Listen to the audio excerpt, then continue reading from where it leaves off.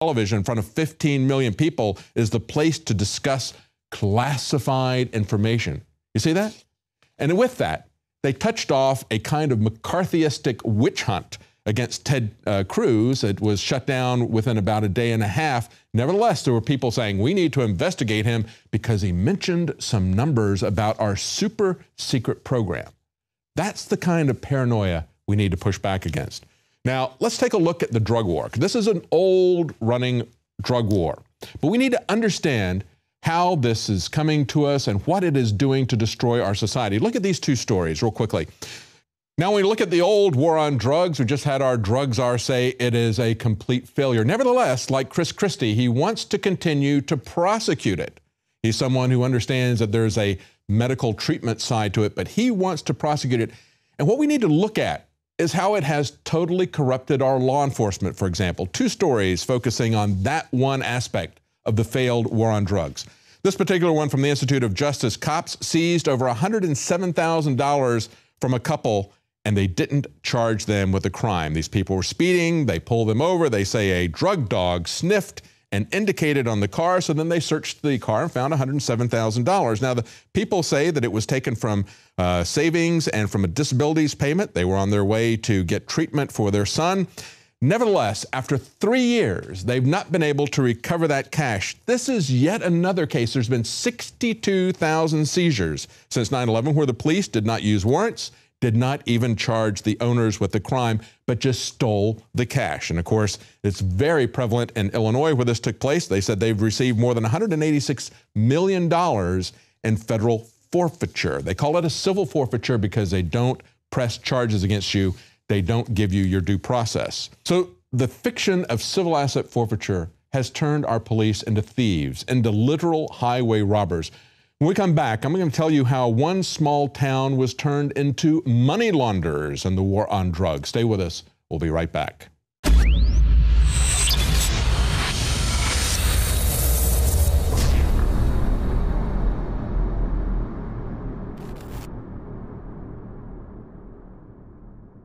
No one will go to the New York Times or care that it's even admitted that the government's hatching most of the terror plots. Or people will say, what are you doing? Endorsing radical Islam, saying it doesn't exist? I didn't say that. I said our criminal government is arming them, aiding and abetting them, protecting them to attack and kill us so they can take our freedoms. That's what I said. Never water yourself down just because someone can't handle you at 100 proof. It's the Alex Jones Show, because there's a war on for your mind. CNN, MSNBC, Fox News, Glenn Beck, and everybody else that runs around claiming that I'm saying there aren't any real Muslim terrorists. That's a load of crud, and you know it.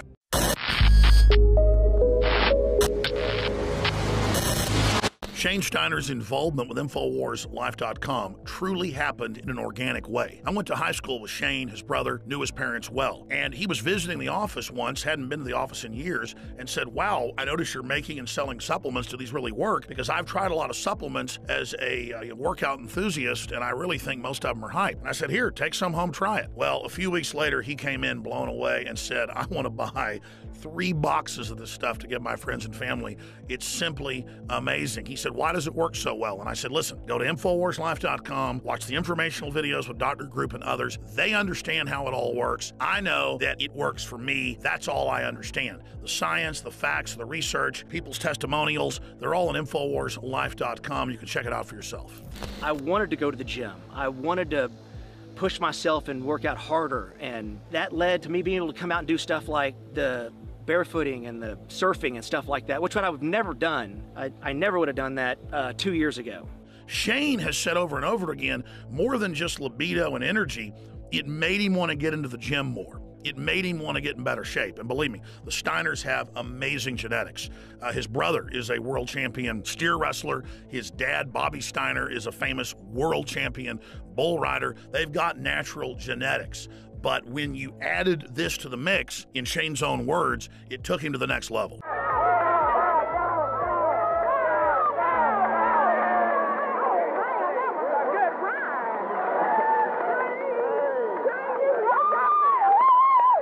Shane noticed the mental clarity, Bobby was able to work out longer and gain muscle mass. He's already completely shredded. I gotta admit, for me, the biggest effect has been libido. Now, I've never claimed to have a body like some beach model, but back when I was 20, 22 years old and worked out every day, I looked great. But over the years, and being married, having 3 kids, working 18 hours a day, I gained basically 100 pounds. And it's been a long process losing that weight in the last 4 years. But if you look at the photos and the videos of what I looked like 4 or 5 years ago versus today, the results are dramatic. I'd already cleaned up my diet, I was working out hard, but I'd only lost about 20 pounds. It was adding the other key ingredients from InfoWarsLife.com that helped me personally go to the next level and shed another 35 pounds. This has actually made me feel so good that here lately, about a year ago, I started training jiu-jitsu, and that kind of led to doing some boxing and kickboxing. I mean, it's amazing that 2 years ago, I was on the couch and couldn't even tie my shoes, and now I'm training with MMA fighters and just doing stuff that I never thought that I would be doing ever again. So Super Male Vitality has allowed me to do some amazing things, and if it has those kind of effects for me, I know that it will do great things for you. So just try Super Male Vitality. I promise you, you'll love it.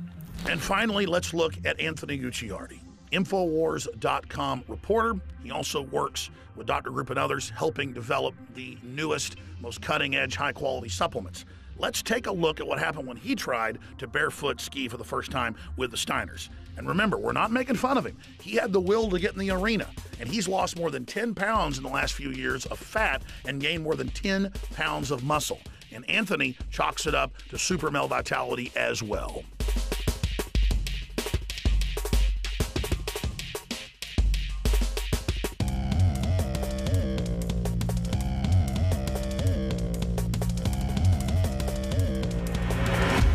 Bottom line, folks, you want to discover the power of Super Male Vitality and Super Female Vitality for yourself by visiting InfoWarsLife.com today or by calling toll-free 888-253-3139. Now, in the last segment, we were talking about something that's become a long-term game. This goes back to the 1980s, and of course, that's civil asset forfeiture. But now we see a small-town police force taking this to a completely different level of corruption. This was on the Drudge Report today, talking about the small city of Bal Harbour, laundering millions from the small police department in drugs to Caracas, Venezuela, connections to the president there, President Maduro.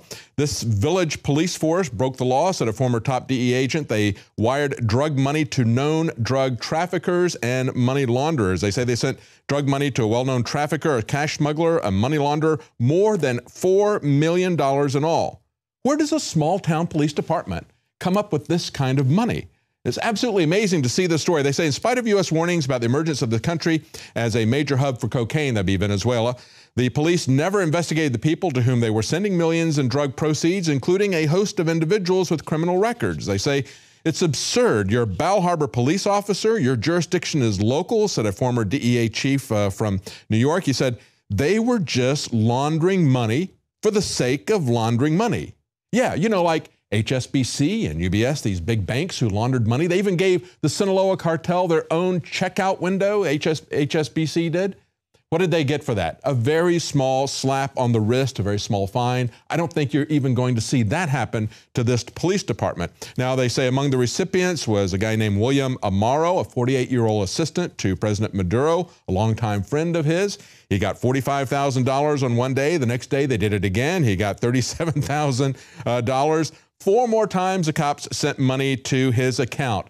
$250,000 nearly in all. And as I pointed out before, that was $4 million. They say, making the payments all the more remarkable, the U.S. government was then conducting investigations into the Venezuelan government leaders' involvement in the drug trade, especially the criminal groups using the nation as a shipping point. They say U.S. studies show that 24% of cocaine produced in South America channeled through that company. Now, here's the bottom line. This is an undercover sting operation run by a tiny, small police department in Bal Harbour, small town. It generated millions of dollars, however, for that police task force, and they never made a single arrest. Of course, they got the money. As one lawyer in South Florida said, I can't think of a more podunk town than Ball Harbor. Not in a bad way, but in the sense that these cops would have otherwise been stopping traffic and shooting radar, as if we really need them to do that. He says, in reality, they were being money launderers. The minute they started doing busts, it would have been all over. But of course it wasn't. It was simply about corrupting the police. And that's what we've seen with the war on drugs, the failed war on drugs. Understand it's not getting anybody off of drug addiction. Now there's another war that's developing, of course, and that's the one in the presidential campaign. This war is shaping up between Clinton and Trump. And as part of that, we see Hillary attacking Trump on the so-called war on women. Here's a clip. What he said yesterday about you, does that have to do with your gender? Is that part of what's going on? He thrives on that kind of exchange. I think he has to answer for what he says, and I assume that, others will,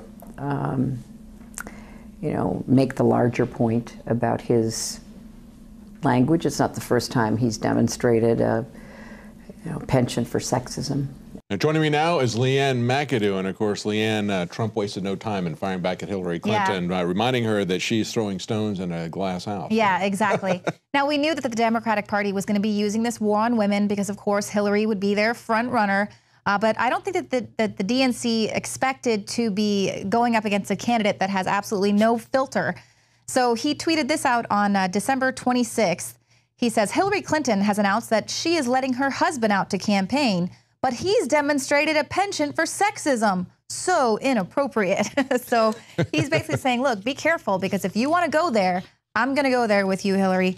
And, so it's just interesting to see that now their establishment media, the DNC, they're having to deal with this sort of firecracker that they weren't expecting. And so let's take a look at how the DNC is framing this story. Here is the DNC chair, Debbie Wasserman Schultz. Donald Trump or any candidate on the other side of the aisle would raise Bill Clinton as somehow a negative to their peril. I think every poll I've ever seen shows that if President Clinton were a candidate tomorrow, he'd be reelected.